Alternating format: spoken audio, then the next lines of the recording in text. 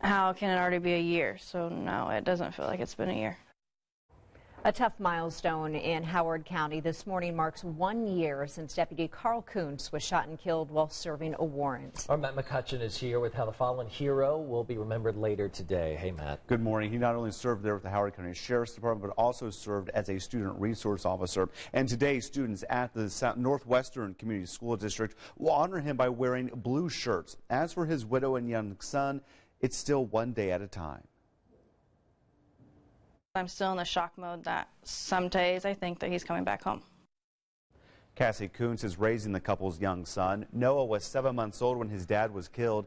He's now 19 months old, growing up with the memories of his father and his legacy.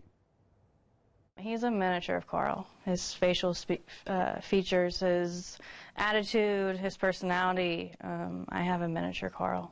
On my phone, I have a picture of Carl, and I'm like, give Daddy kisses, and he'll give him kisses on my phone. When he sees the pictures that I show him, he'll say, Dad, Dad, Dad, Dad. Deputy Carl Koontz responded with another officer to a Howard County home 1 year ago today. The suspect shot both officers. Sergeant Jordan Buckley survived and recovered. The Kokomo FOP today is asking the community to join them in a moment of silence at 11:10 this morning to honor and remember Deputy Koontz. Then at 1 o'clock this afternoon, the Indiana House of Representatives will also have a ceremony. Then tonight at 5:45, there will be a balloon release, and the public is invited to this at Albright Cemetery in Kokomo.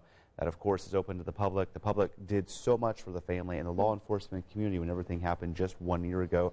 Hard to believe a year has passed. I know. Matt, did Cassie talk at all if little Noah, when he grows up, decides to be a police officer, how that may affect her or the family? She said on one hand, he's either going to be pushed far away from it and want nothing to do with it, or on the other hand, he may just love it and really want to get involved and be a part of it. She says it'll be bittersweet no matter what he decides. She'll be proud of him and support him.